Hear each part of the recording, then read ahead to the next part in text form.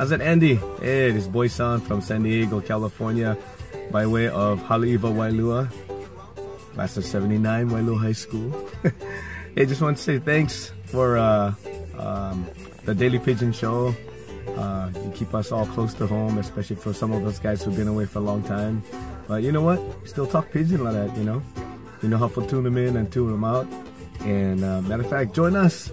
We got one page on Facebook called HPE Hawaiian Pidgin English. Shaka brada.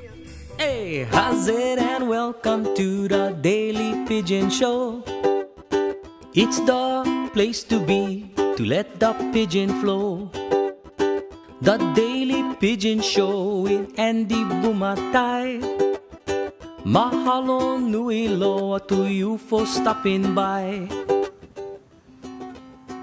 Hey, how's it? And welcome to the Daily Pidgin. In this show, I'm going to follow up on the 747 cockroach thing we went to yesterday, because I get plenty funny comments. So what I'm going to do is read those comments to you and then tell my own cockroach story, okay, that kind of tease off from one of the comments, okay? So hold on, I got to make them more big so I can see them. Here's one from Gretchen Harmon, and she says, OMG, the 747, scarred for life is right. I never forget those buggers, laughing so hard, rubber slipper at the ready for false crack. Thanks, Gretchen. Okay, here's one. This is from Mokihana White. Oh, brah, I think maybe the cockroaches will get more big since I was a small kid. Because growing up, we would call them B-52, yeah? And now the bugger 747. Okay, you know what? I should have mentioned the B-52 thing. Sorry, yeah, that's my fault. That's why I always put, hey, don't quote me, I might be wrong.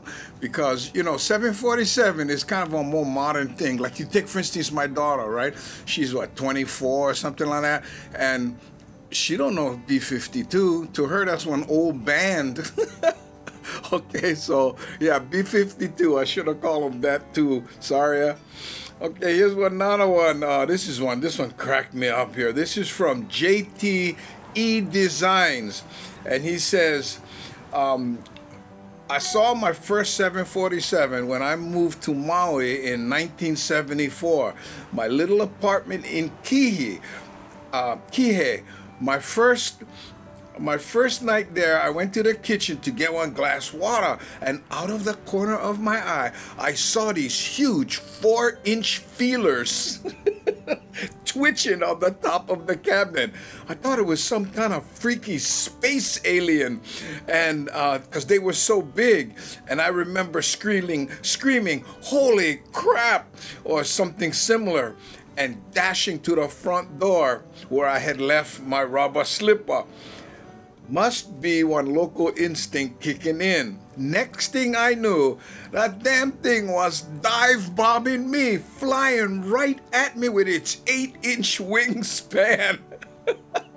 I screamed and dove for cover. It landed on my lamp, and I went grabbed the slipper and whack 'em, almost breaking the lampshade in the process.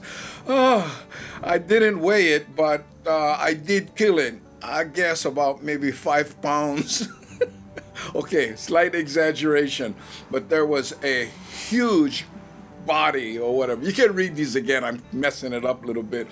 So I joked with the landlord the next day that he should cut my rent in half, because for a short period of time, my roommate was almost as big as me. He just smiled and said, "Welcome to Hawaii." Oh, man, I like that one. Okay, one more, and I'm going to tell you my story then.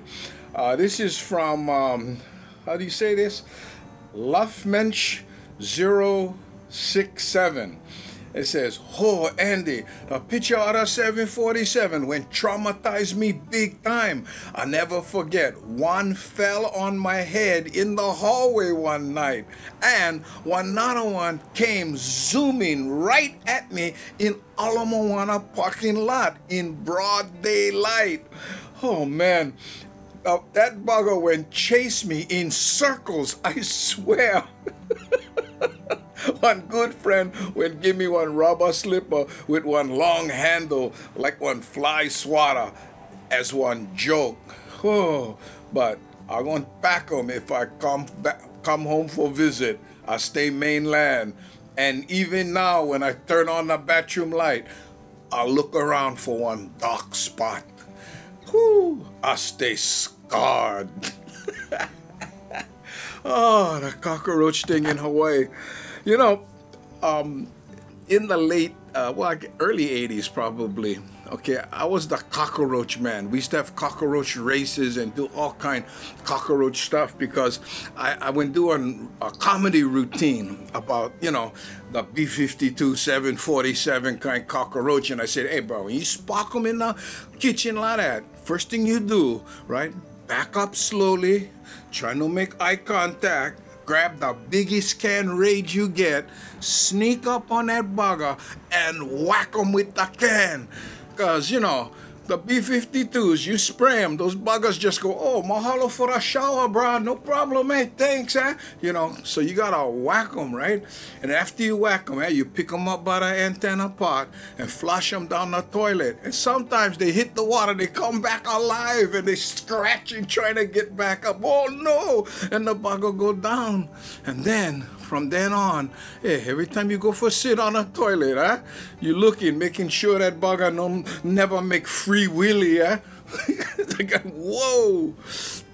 So anyway, I used to do a lot of cockroach jokes. Then, what happened was, J. Akuhead Pupuli, I don't know if you're old enough to remember this bugger, but he was just on his last legs when I was first starting.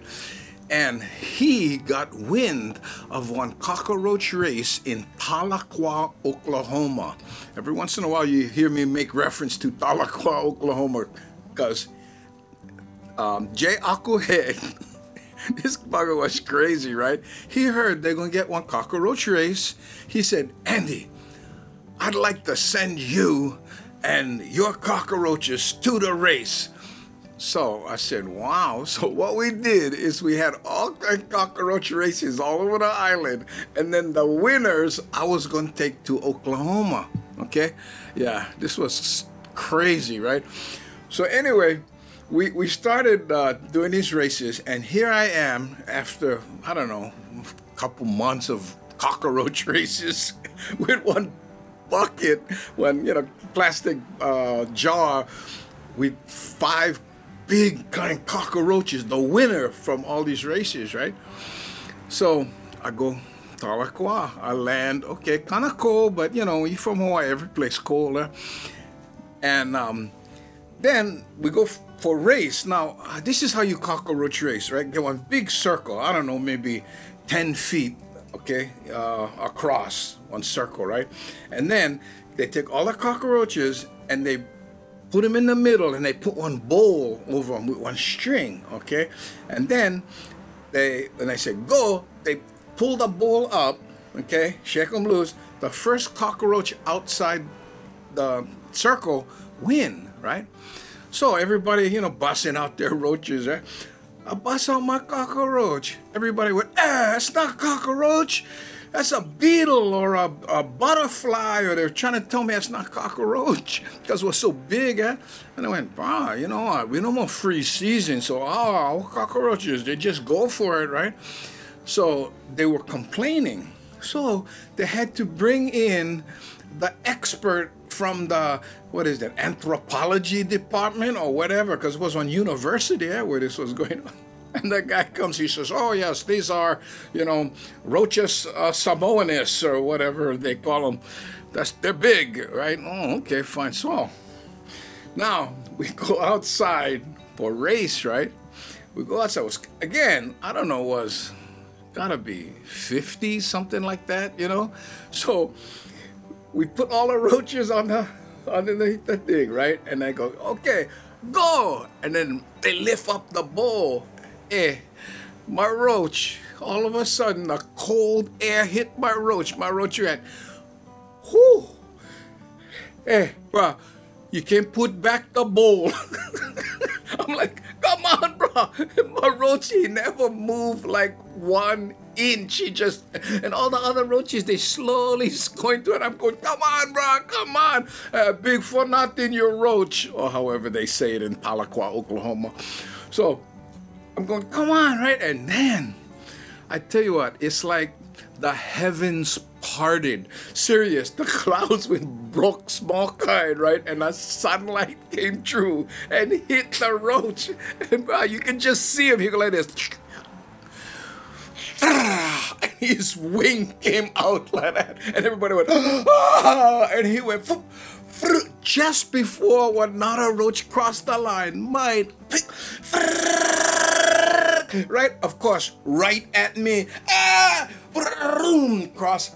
I won the trophy. How's that, gang? Oh, mean. And then I had to fly these buggers back to Hawaii, and we had one celebration on air. Jay Akuhead Pupuli. What a crazy bugger. Mahalo. Anyway, that's our cockroach story today. I don't even know how long this video was. I never timed up nothing. Never even changed my shirt, but I got plenty stuff to do. Hope you don't mind that, gang. So, sharing is caring. No shame. False, crack the like button and follow out. Tell me your favorite kind roach story. And when a subscribe button come up, what you gonna do, gang? That's right. Block with your left, hook 'em with your right. And mahalo to all that already have. Thanks, Mahalo nui loa to you for stopping by. The Daily Pigeon Show with Andy Bumatai.